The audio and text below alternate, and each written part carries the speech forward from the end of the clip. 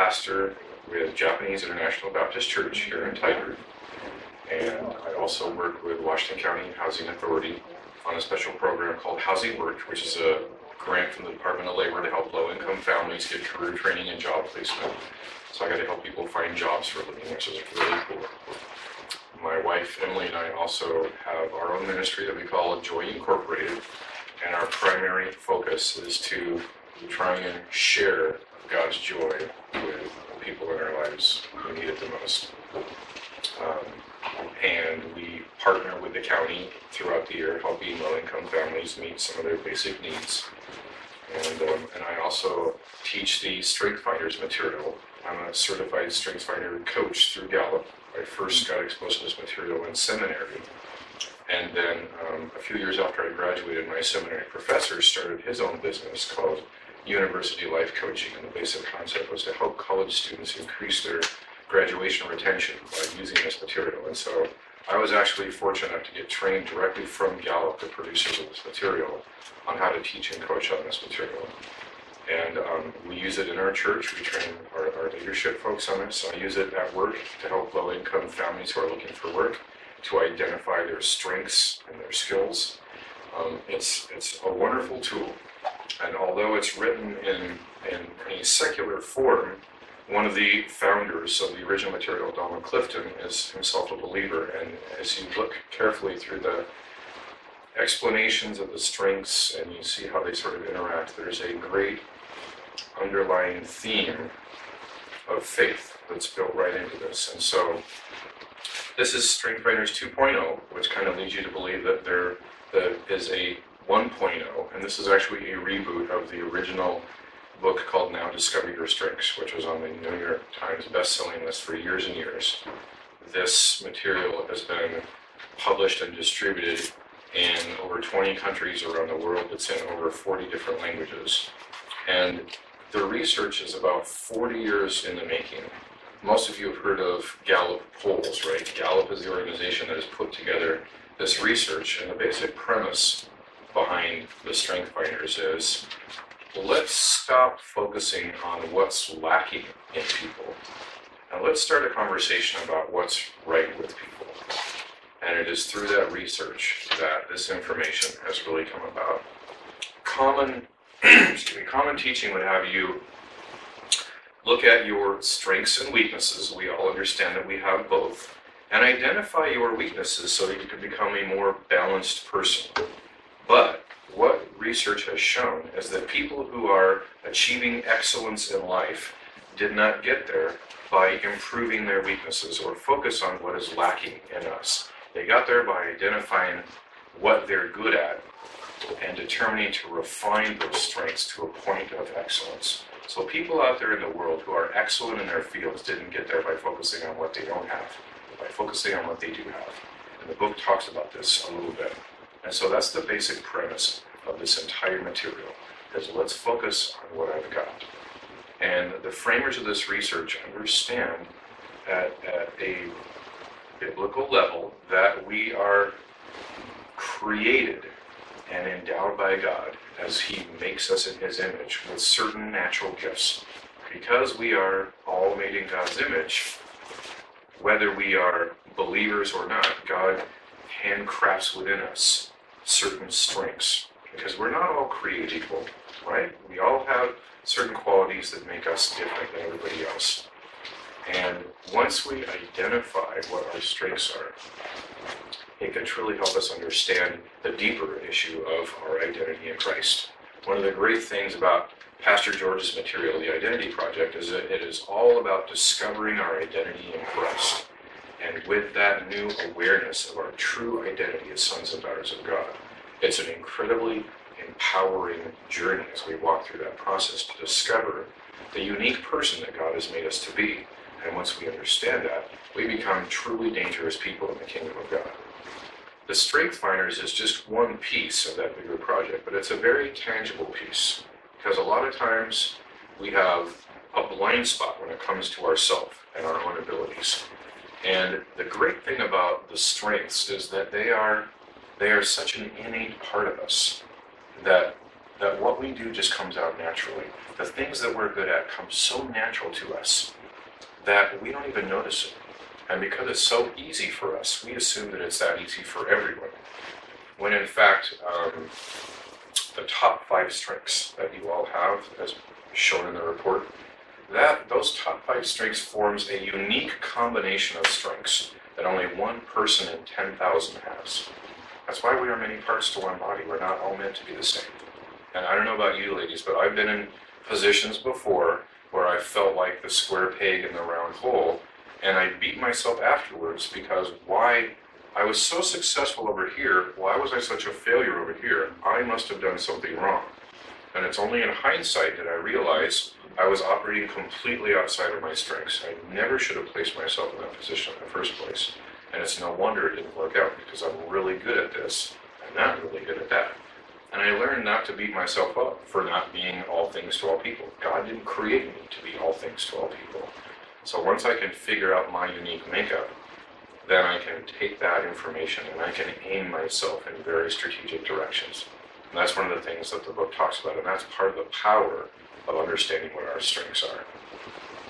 By the way, this is very informal, and so if you have questions about anything at any time, just feel free to holler out. What I want to do is just spend a few minutes talking overall about the strengths and their value and where they come into the identity project. And then I want to just have a chance to talk about some of your unique strengths that you got through your assessment. Because the strengths, the book does a really good job at explaining what each individual strength is. And your printout of your 5 themes is going to be slightly different than the definition of the book. I don't know if anybody's noticed that, but here's why. Think of these strengths kind of like ingredients. So garlic by itself has its own unique flavor, and that is the definition in the book. But your printout of your results takes into account how that one strength combines with the other 4 top 5 strengths. Because it changes, like when you add garlic to soup and you combine it with chicken stock and some other vegetables, it changes the flavor. They blend together to form this amazing, unique you. And your printout will adjust for the other strengths that you have, and it'll slightly vary what that strength looks like in you. Does that make sense? So I want to unwrap that a little bit, and sometimes it's hard for people to see how those 5 strengths operate together. What I hear a lot from people is, well, these 4 make sense to me, but this 5th one I'm not so sure about. And then I hear a lot too, I understand the 5, I just can't quite envision how they work together. Sometimes they seem to contradict each other. And God can be very strategic, even in that. And I'll give you an example. One of the strengths is positivity. Positivity is incredibly powerful because it allows us to see what's right, not just in us and ourselves, but in life in general. As believers, we should all have some level of positivity, right? But the person who has the strength of positivity is naturally gifted by God to see the world in a glass is half full perspective. But people who have the strength of positivity have to be careful, because people who are negative can drain us and they can exhaust us. And we need to strategically recharge ourselves. So we need to ration the amount of time we spend with negative people if positivity is one of our strengths. So I want to talk about those things a little bit. The strengths, the book calls the strengths themes instead of strengths because they really are strengths that are sort of unrefined, unidentified, undeveloped. But think of these strengths as sort of the difference between like an arm and an ear. Okay, there's no right strengths or wrong strengths, good strengths or bad strengths. They're all out there. They're all given to us as God has created us. And God has been very strategic in what He's given us and why. God has a plan for our life, right? Before He even created us, He came up with a plan for our life that would allow us to walk beside Him and do something amazing. Because God doesn't do anything small, does He? Doesn't do anything small. And so the strengths that He's given us are intended to equip us to succeed in the plan He's come up with for us. So the strengths that He's given us are very, very strategic. And again, only one person in 10,000 has the unique combination that you have. So it's highly likely in your workplace, in your church, in your environment, you're the only one with that unique combination of strengths. Unless you go to a church that's bigger than 10,000 people or you work in a very large company. And so you're a very necessary element to be in there. And it's no fun being that square peg in a round hole, is it? We don't like that. We don't like the feeling like we're swimming upstream, that it's always more difficult for us than it is for everybody else around us. That can be a really good signal that maybe we're operating not in our strengths, but in our weaknesses. And our strengths are only strengths when we're aiming them the right way, when we're following God's flow. Because the strength of positivity can be a weakness if I'm using it the wrong way, just like any tool. I can use a chainsaw to cut down trees. If I try and use it to slice my Christmas turkey, I'm going to have a problem. And so I need to learn how to wield that tool effectively, right? So part of what I want to talk about today is there's sort of a natural process in discovering our strengths, in affirming what those strengths are, and then identifying ways where we can develop those strengths to their maximum potential. Because God has big plans for us, we want to do everything we can to step into agreement with Him in those plans, right? And that means taking what He's given us and developing those strengths. And think of it as sort of like building up those muscles. Once I know that I'm an arm or that I'm an ear, I can strategically place situations in my life where I'm going to be strengthening those things that are already at work in me. And as they develop, they become more and more effective. Make sense so far? Okay. So let's talk just a little bit about what some of your strengths are. Anybody want to volunteer to share their strengths with me? Sure. Okay. What's your number one? Developer. Developer. Very nice. I like it.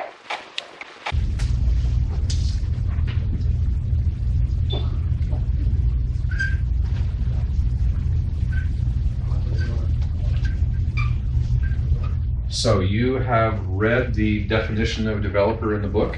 I did. I took this in 2013, and I did then, but I don't recall. I was going to review it before. Okay, so let's go through it real quick, okay? Developer is awesome. Developer is actually one of my top 5, so I'm a little biased, but... Is it yours too, Sydney? Is that one of yours? Mine, no. No, none. I developer. Okay. Developer, if you want to follow along, I'm on page 89. You see the potential in others. Very often, in fact, potential is all you see. In your view, no individual is fully formed. On the contrary, each individual is a work in progress, alive with possibilities. And you are drawn towards people for this very reason. When you interact with others, your goal is to help them experience success. You look for ways to challenge them. You devise interesting experiences that can stretch them and help them grow. All the while, you're on the lookout for signs of growth, a new behavior or learned or modified, a slight improvement in a skill, a glimpse of excellence, or some flow where previously there were only halting steps. For you, these small increments, invisible to some, are clear signs of potential being realized. These signs of growth in others are your fuel. That's a key sentence you want to remember. They are your fuel. They bring you strength and satisfaction. Over time, many will seek you out for help and encouragement because on some level, they know that your helpfulness is both genuine and fulfilling to you. So a developer is really somebody who can look at others and just see tremendous potential. A developer makes a great discipler because they just have the natural ability to see not what's lacking, but what's there, to see that potential and have a desire to want to help that person grow and become stronger. It's a great, great strength. What's your next one? The next one is input. Input, yeah.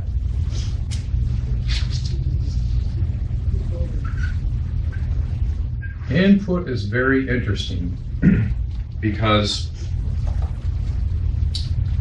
it is very neutral all by itself. Input simply means that you have an innate desire to continually have information flowing in, and that can take a lot of different forms. It could be research, it could be collecting stuffed animals, it can be all kinds of things.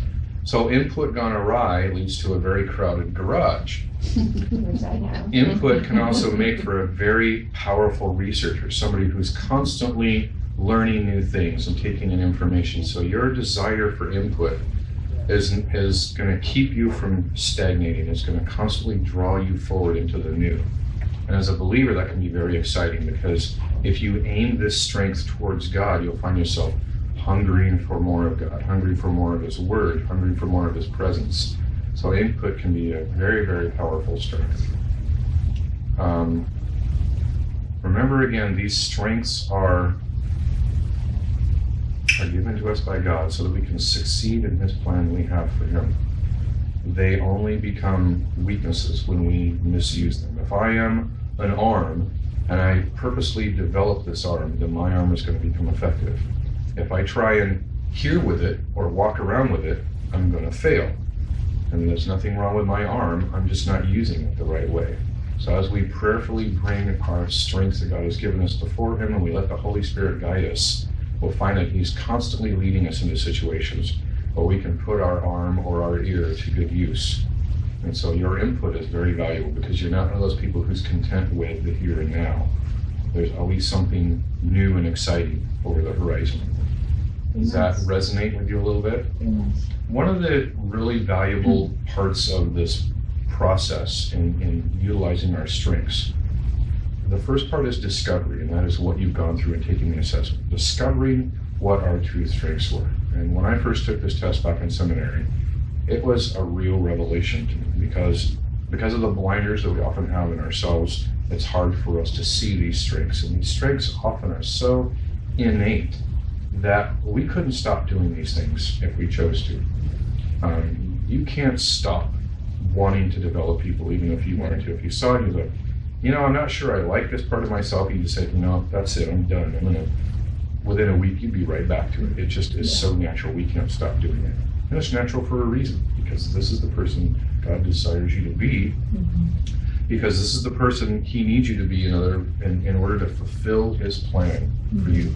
We all have a destiny, we all have a calling, and these strengths are designed to help us succeed in that calling. And at some point, if we become believers, the Holy Spirit comes along and brings spiritual gifts to add to that inventory, and these gifts all work together to achieve God's common goal for our life, which is amazing.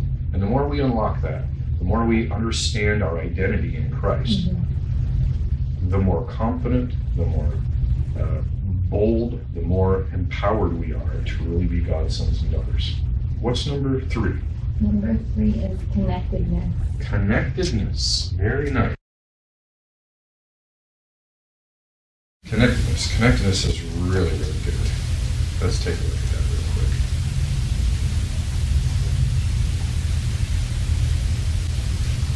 All right, connectedness, reading from page 73. Things happen for a reason. You're sure of it. You're sure of it because in your soul, catch that, in your soul, you know that we are all connected. Yes, we're individuals responsible for our own judgments and in possession of our own free will, but nonetheless, we are part of something larger.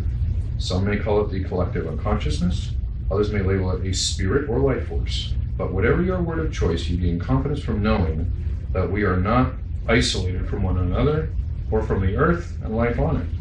This feeling of connectedness implies certain responsibilities. If we are part of a larger picture, then we must not harm others because we will be harming ourselves. We must not exploit because we'll be exploiting ourselves. Your awareness of these responsibilities creates your value system. Okay, so that's big. You are considerate, caring, and accepting. Certain of the unity of humankind, you are a bridge builder for people of different cultures. Sensitive to the invisible hand, you can give others comfort that there is a purpose beyond our human drives. The exact articles of your faith will depend on your upbringing and your culture, but your faith is strong. It sustains you and your close friends in the face of life's mysteries. You see, as you read along here, the biblical undertones of the language that they use. If you're not looking for it, you might gloss it right over, but once you become sort of tuned into it, you can see that what they're really talking about here is something quite profound, beyond just intellectual research and psychology. Some things that are really hardwired into our DNA by our Creator Himself. So connectedness is incredibly powerful because it allows you to really see from God's perspective. You think God has the strength of connectedness? Do you think he sees the interactive relationships Yeah. between one thing and another? Absolutely, because he created all those interactive relationships. But the natural ability of having that awareness is amazing, because it allows you to truly appreciate the consequences, the cause and effect, if you will. You're like a supernatural physicist. You understand the cause and effect at a very spiritual level. That we're not all just out here doing our own thing, and if it works for me and I'm not hurting anybody, that's just fine. You understand that life is not that simple, that it's far more complex. And that awareness of that fact that we're all connected gives you a sense of responsibility, it gives you a sense of purpose, and it creates a foundation for you that not only allows you to stand strong, but others who are around you see this foundation and they want to reach for it. So it's very cool, very cool. All right, what's number 4? A learner. Learner. Wow, you are truly dangerous. My wife is a learner. That's one of her top strengths. Learner is very, very similar to input in that there's a desire to have new information or new things coming in all the time, but it's a more focused aspect of strength. Learner is, I don't just want new stuff coming into my life. I want new knowledge, new information. I want to know more. And so learner and input really have an interconnected relationship. The learner, they just, again, they're not satisfied with the here and now. There's always new information. You understand that knowledge is power, and that through that power, it enables you to do more and more and more. So learners are the ideal people to have on a team when something new needs to be done, or new information or new resources are needed. You're the kind of person that people look to for answers to new problems and new situations. So your learner strength combined with your input strength makes you a pit bull when it comes to something needing to be done. I have this person who's in this situation. We need resources. We need an action plan. I don't know what they are. We don't have enough information. Somebody needs to be willing to go start looking some of this stuff up. You're the ideal person for that, because you're going to just go out there and come back with all kinds of amazing and exciting information. And combined with your connectedness, which allows you to understand that we are all part of this circle of life, for lack of a better term, and your innate desire to help people, you can begin to see now how you can use these strengths in a combination of ways to seek out information and to provide that for the people in your life that you know are looking for answers, and use that information in a way that's going to encourage other people, to build them up, to allow them to grow. What's number 5? Includer. Oh my goodness. My goodness. Okay. Includer is great, and it's one of the least complicated of the strengths to understand. It rounds things out very, very nicely for you. As a matter of fact, includer and connectedness also have a strong relationship, because the includer wants to bring other people into your circle of life and draw them in. You don't like to see people left out, standing on the outside looking in. You have this amazing life filled with new information, filled with potential in other people, filled with the desire to learn and grow. You have this awareness that we all have this interconnected relationship, that we're not all individual people running around and just living our lives, but we have this common destiny, this common purpose, this common origin. Your includer wants to bring other people and draw all of them into that reality and say, hey, come on in and be part of this. And so that can be powerful in a wide variety of applications. But can you see where these 5 things working together forms a very unique personality, if you will, that is incredibly gifted at making people feel part of something special. And then once they feel part of something special, you've got the tools to help them go from that point and grow and develop and disciple. So you can say, hey, come on in and be part of this exciting thing. And let me give you some information. Let me tell you what I've learned, what I've discovered. And let me help you take that discovery and grow. Any questions about that? No, that's really interesting, and it makes sense, and I can see how that definitely shows up. And I'm curious, the sixth one was teacher. Okay.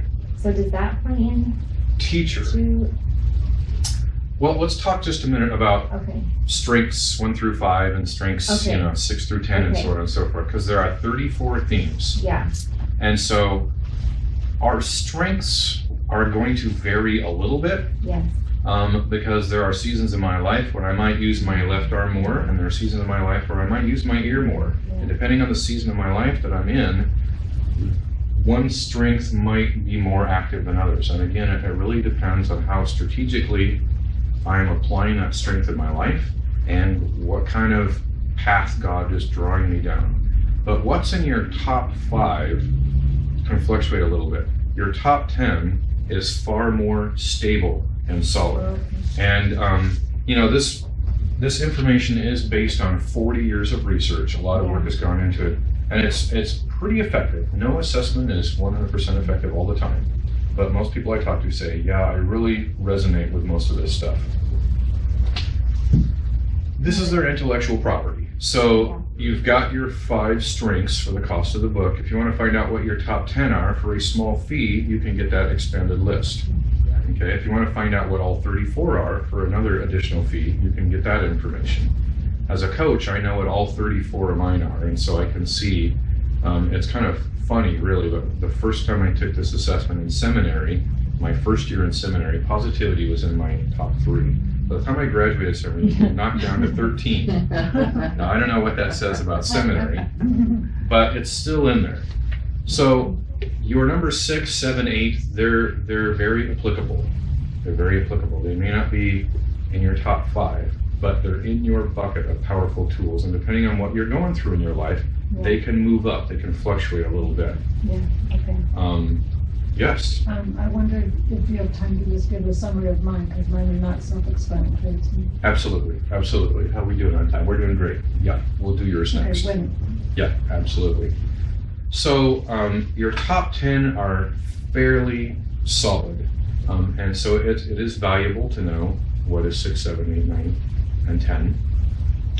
And just remember that they can move around a little bit. Our strengths are not, it's not like you're gonna have a completely different set of strengths if you take this test, 5 or 10 years down the road.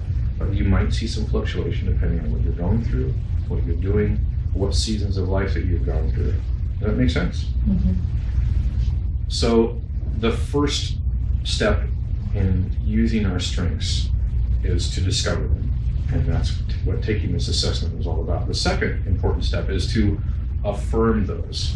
And so I would say to you, if you've printed these results off and you've read through them, the first thing you should do is share them with somebody who knows you well and see what they say. And if they say, oh yeah, I see that in you, that's totally you, like some of you were doing when you were talking about this, really receive that. Really receive that. That affirmation is important. And I would encourage you also to read all 34 themes. Get a good handle on your top 5 first, but then take the time to read through all 34. And what you'll find, especially if you only know your top 5, is that you might find some others in the book that you really resonate with. You might even say, well, that should be on my top 5. It's probably 6 or 8 or 7. It's probably in there somewhere. And if you read one and you believe, that is so me, then affirm it. Add it to your list. Because if you connect with it on that deep level and you really believe that it describes you, then it probably does. It just might not be in the top 5. Okay? Sweet. That's good. Okay. Any other questions about your top 5? Is there a place where it would have career types? That's an excellent question. Yes, with your printout and in the book, there are 10 action steps that comes with each strength. So if you got 5 strengths, that's 50 action steps that you can take. And I'm going to look up a couple I'm going to go to includer. I'm going to look up a couple just to give you some examples. it doesn't define necessarily specific fields, but it gives you some ideas about what types of fields might be right for you, and it also gives some tips about what kinds of situations you want to sort of aim yourself at so that you can develop those strengths, and sometimes even what kind of other strengths in other people you want to partner with to balance yourself out. I'll give you an example. One strength is called activator. An activator is a ready, shoot, aim kind of person. They are ready to start a project at the drop of a hat. And we need people like that, because if you have a group of procrastinators and strategic people, they want to plan everything out to the nth detail before they're willing to get started. The activator isn't afraid of that at all. You come up with a great idea, they're out the door starting it right away. And sometimes that's exactly what we need. Sometimes it's not. Sometimes we need a strategic person to say, yeah, but before we do that, we need this and this and this in place. And so those two people working together can be more effective than each one individually. So for includer, I'm looking at page 118, it says ideas for action. It says, the first bullet point, consider roles in which you can take responsibility for representing voices that are not usually heard. You will derive a great deal of satisfaction for being the spokesperson for these people. So that's very typical of the kind of suggestion. So it's not necessarily going to say, go be a teacher, go be a salesman. It'll say, look for this kind of setting. And so if you're in a setting where you can speak for those who might not be willing to speak for themselves, you're going to derive a very deep sense of satisfaction out of that. And so you're going to find 10 suggestions for each strength. Some of them are related to activities that you could do. Some of them are related to career paths that might be a good fit for you. And if you can find a job where you're using all 5 of these on a daily basis, you're going to be one happy person. And if you're not, right. Time to change jobs. So, and I would know that by going through the action steps and just being really intentional and mindful of what I'm doing. Yes. Making sure that it's within line with all of this. Absolutely. If you're unhappy with a certain aspect of your life, whether it's work or ministry or even home life, it may well be that you're not having opportunities to utilize these strengths on a regular basis. Mm-hmm. And if you find yourself in that position, you want to strategically look for ways to add that stuff into your life. If it's a job, and this is a really powerful thing, and this is kind of where it comes into the way I teach it to people who are looking for work. Know thyself. If you're offered a job where you're not going to be able to use these strengths, I don't care how much money they're offering you, run away, because you're not going to succeed and you're not going to be happy. And there's no need to beat yourself up for that afterwards. If you're in a job where you can use 3, 4, or 5 of your strengths on a regular basis, you're going to have a deep sense of satisfaction and you're going to rock. Let's face it. We're good at what we do for a reason, and God gives us these strengths for a reason. When we use them, we become very effective. Again, Michael Jordan is a great example, and it talks about this in the book. Michael Jordan was born with a lot of the physical attributes necessary to be a successful athlete. He had the height, and the strength, and the balance, and the agility, but combined with that, he practiced. And it is that practice, that focused concentration on developing his natural strengths that allowed him to rise to the top of his field. Now, he also tried to be an athlete in baseball or in golf, but he did not succeed. And it might seem on the surface that these skill sets were the same. He put in the same amount of practice, but he didn't have the natural strengths to succeed in that area. And so it takes both things to achieve excellence. Make sense? Mm-hmm. Okay. How early can people take these assessments? Like what age? That is an excellent question. It's difficult because you have to be able to understand the language of the tests, and you have to have sort of an understanding, because we answer these very innately without even thinking about it, right? Just boom, whatever comes right from your gut. But I would say 12, 13 would be the minimum, depending on how aware your young person is, but this is a great tool for young people. I wish I would have done this when I was a teenager. It would have saved me a tremendous amount of heartache, because I was one of those people who blamed myself for being that square peg in the round hole. That's my fault. I did something to screw this up. It's my fault that I didn't succeed, and it was only later that I discovered, of course I didn't succeed. But that is like number 32 on my list. Right. And it's the thing they needed most at this job. So it's very empowering if you're self-aware enough and mature enough to process that information. I would strongly encourage teenagers to go through this exercise. Cool. All right? Okay, absolutely. So, now your connectedness was the same, right? So I'm going to leave that one. I'm just going to work around it, number 1. Woo. Oh, yeah. Woo, fantastic. All right, winning others over. So let's read that. Woo stands for winning others over. You have a powerful ability to influence others. I have a few friends who have woo, and they are very exciting people to be around. Never a dull moment.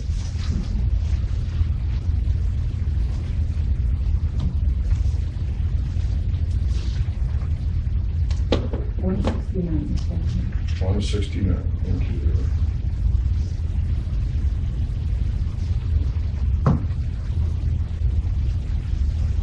All right. Woo stands for winning others over. You enjoy the challenge of meeting new people and getting them to like you. Strangers are rarely intimidating to you. On the contrary, strangers can be energizing. How rare is that? You are drawn to them. You want to learn their names, ask them questions, and to find some area of common interest so that you can strike up a conversation and build a rapport. Some people shy away from starting a conversation because they worry about running out of things to say. You don't. Not only are you rarely at a loss for words, you actually enjoy initiating with strangers because you derive satisfaction from breaking the ice and making a connection. Once that connection is made, you're quite happy to wrap it up and move on. There are new people to meet, new rooms to work, new crowds to mingle in. In your world, there are no strangers, only friends you haven't met yet. Lots of them. Okay, so like with all the strengths, this can be a very powerful tool or it can be misused. But you have the ability to do what most of us can't. You are comfortable to just walk up to a total stranger and strike up a conversation. You're a great evangelist. And if you're not using evangelism in your ministry, it's just a powerful aspect of your life that's just waiting to just burst forth because you have the strength within you to. You're not afraid of those awkward initiating conversations. They actually energize you, which is just incredible. And so there are, when we think of woo, unfortunately we think of the used car salesman or the person at the call center. But imagine a child of God utilizing this tool for kingdom purposes. Imagine the person who can walk into a room and break the ice and kind of get things going and set the tone and get to know people. For a lot of people, that initial contact is the most intimidating thing. And if you can go in and just break all of that down, then all kinds of amazing things can happen. And so you can walk into a room and have that initial conversation, and you create the door for a developer to come along and say, oh, now that we all have gotten to know this person, now I want to help this person, and you're ready to move on and break the ice with somebody else. So it's a wonderful, wonderful gift. Okay, what's number 2? Number 2 is futuristic. Futuristic, excellent. Futuristic is in my top 5.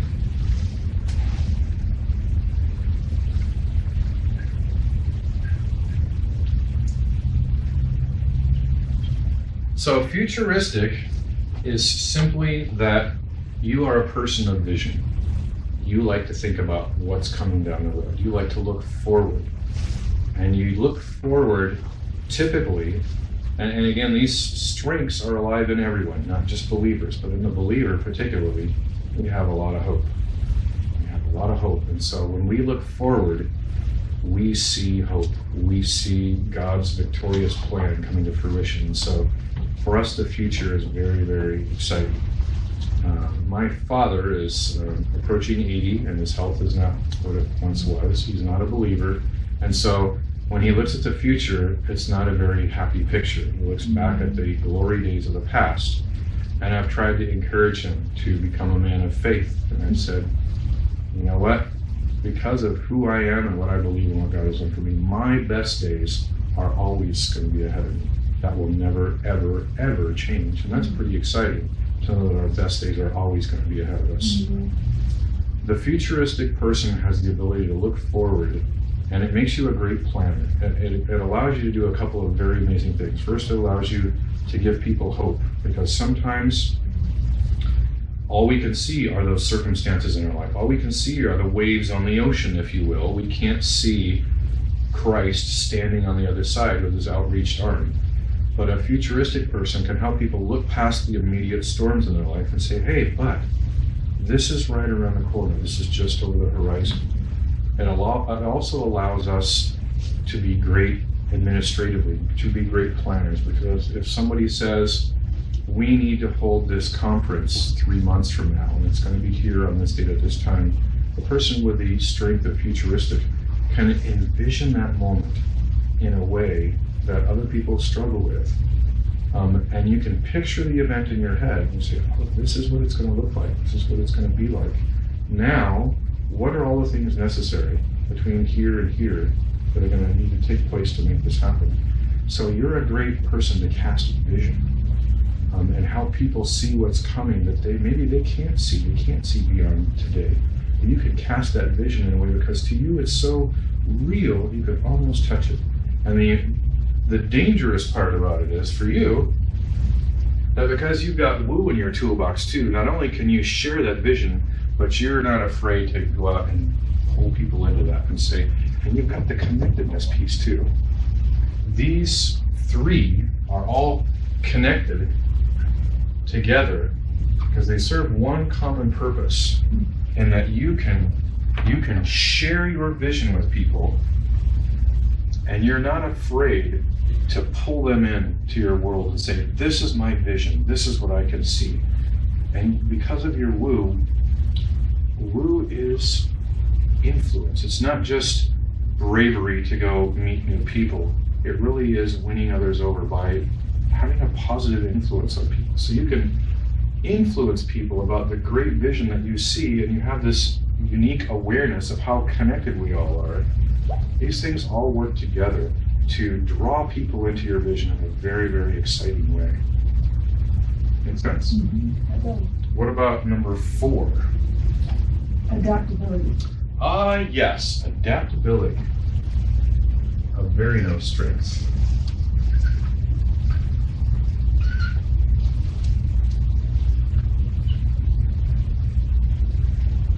Do you want me to read adaptability? Sure. Okay.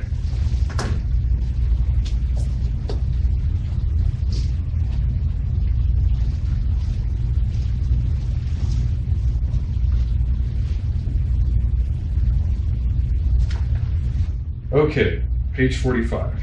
You live in the moment. You don't see the future as a fixed destination.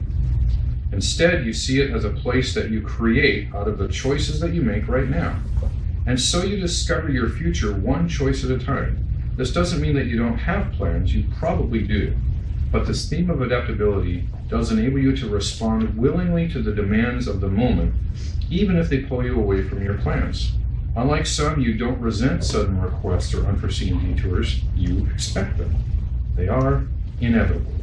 Indeed, on some level, you actually look forward to them. You are at heart a very flexible person who can stay productive when the demands of work are pulling you in many different directions at once. Now, this is really, really interesting because adaptability seems to come in contrast a little bit with futuristic. Because here you're looking forward, and here you're sort of discarding what's forward and saying, well, yeah, sometimes God gives us strengths that can allow us to be very successful over here, but might interfere with our success over here. And to compensate for that, sometimes he brings other people into our life that provide us with strengths that we're lacking in ourselves. And sometimes he gives us our own counterbalance. And in your case, that's what he's done, is he's given you the ability to look forward and envision a wonderful and amazing future. At the same time, he's given you the ability to not get so hung up on that future that anything that seemingly contradicts that drives you nuts. He's giving you the ability to roll with the circumstances of life, never forgetting the fact that life has got some amazing things coming down the road. And so adaptability is incredibly powerful, because adaptable people are the people who stay with the circumstances, even when the circumstances can get a little bit crazy. They're not people who bail out at the first sign of trouble. They're not people who get upset when things don't go their way. They're not people who get upset when their carefully timed, planned agenda for life gets upset in the balance. So your strength of adaptability allows you to hold that vision of the future, but at the same time appreciate the here and now. Because futuristic gone awry becomes so focused on the future that sometimes we take for granted what's going on today. I used to be like that. I used to be constantly looking forward to the next thing, and I wasn't always like present right in the here and now. And I discovered that I'm like, oh wow, I'm missing a lot of great things right now. Yes, what's coming tomorrow is also great, but if I could just enjoy right now, tomorrow will be enjoyable in its own time. And so you've got this great counterbalance going on, which is amazing, because adaptability is in such short supply in our world today, isn't it? When people are ready to run each other over for being 3 seconds late. Adaptability allows us to say, that's fine. That's fine. What's number 5? Belief. Oh yeah, belief is great. Now as believers, we all have a certain aspect of belief. But this belief, remember, is innate within everybody that God has given it to, whether they're believers or not. And it is an incredibly powerful tool. Belief is one of my top 5.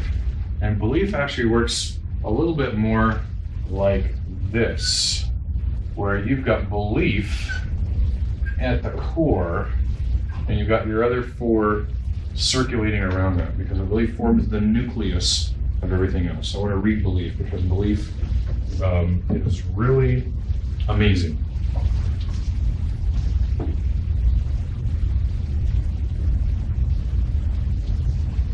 Okay, page 57.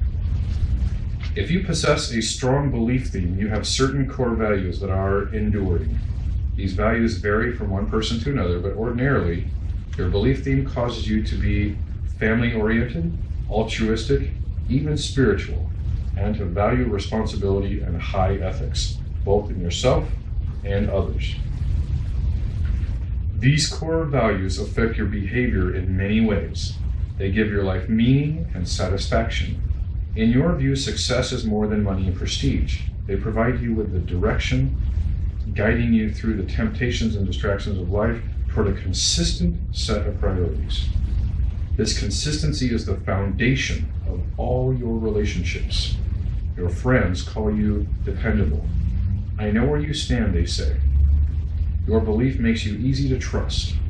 It also demands that you find work that meshes with your values. This is really, really important, and I know it's been for me too, that sometimes in my past I've looked at other people doing other jobs, and I've thought to myself, I couldn't do that.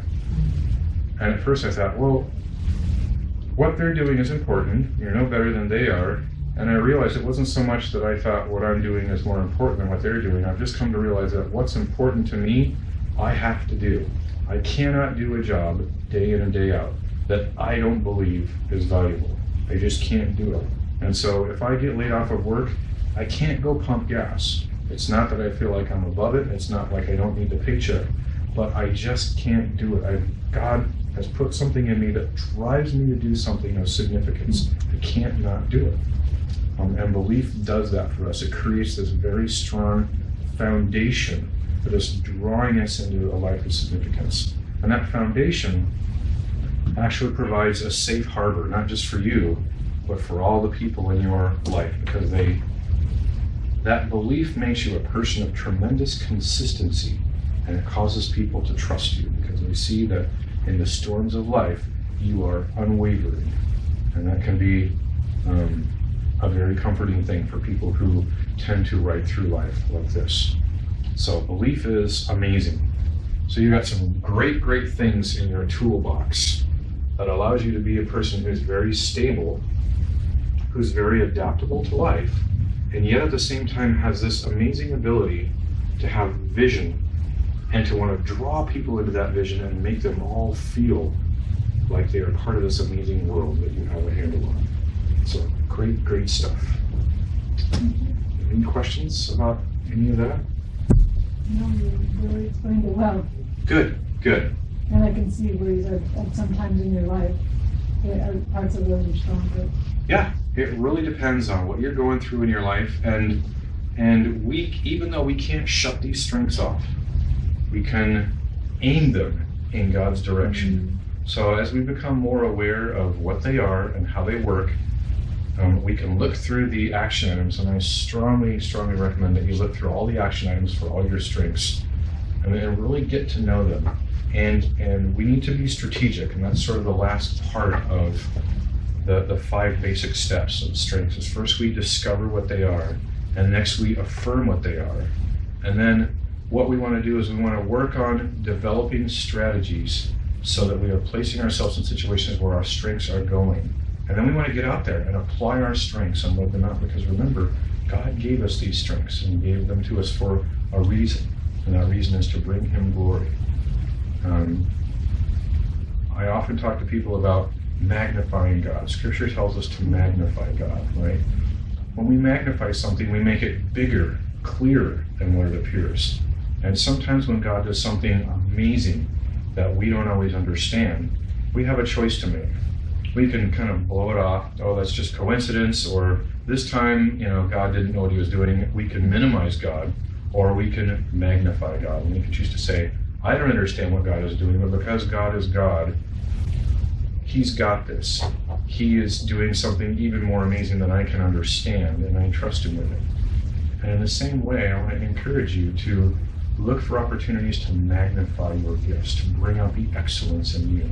Because again, only one person in 10,000 has this unique combination that you all have. And God gave us these strengths so that we could magnify Him and follow the path that He has for us. So, I'll leave you a few of my cards as well if you want to contact me in the future if you have more questions about this. I really love to be able to help people walk through all 5 of their strengths like this. At our church, we have a group of people who disciple others, and so both the mentors and their proteges are part of this group that we call DNA, because we sort of comprise the DNA of our church. And right now we're going through the spiritual gifts, and we've gone through these last year, so now we're sort of tying them in. Here's your natural strengths, here's your spiritual gifts, here's how they work together to form that unique identity in Christ that you each have. And it's frustrating when you're that square peg in a round hole and you just feel like you're not using your gifts, you're not happy. When you're in situations where you're operating out of your weaknesses, it just kind of sucks the life out of you. You come home at the end of the day tired and exhausted and stressed and frustrated. But when you're using your strengths, you come home energized. And understanding what our strengths are and how they operate allows us to be very strategic in the situations we place our life in. So it's okay if somebody comes to you and says, if woo is not one of your strengths, and somebody comes to you and says, I need you to be a greeter, I need you to go introduce yourself to all these people, and you know you can say, no. It empowers us to know who we are. You can say, that's not my strength. We can't always do that. I'm a father. Changing diapers is not one of my strengths, but I can't just say, I'm sorry, honey, that's not one of my strengths. She's like, it's not mine either. Exactly. Sometimes we have to take turns doing things that we're operating out of our weakness, because sometimes life just insists upon it. But on the day-to-day basis, we want to look for opportunities to operate within our strengths. And if we can find those opportunities, we'll find ourselves being far more fulfilled and energized. And we'll become the excellent people that God created us to be. So, thanks very much for your time today. I really appreciate it. Thank you, Peter. You're welcome.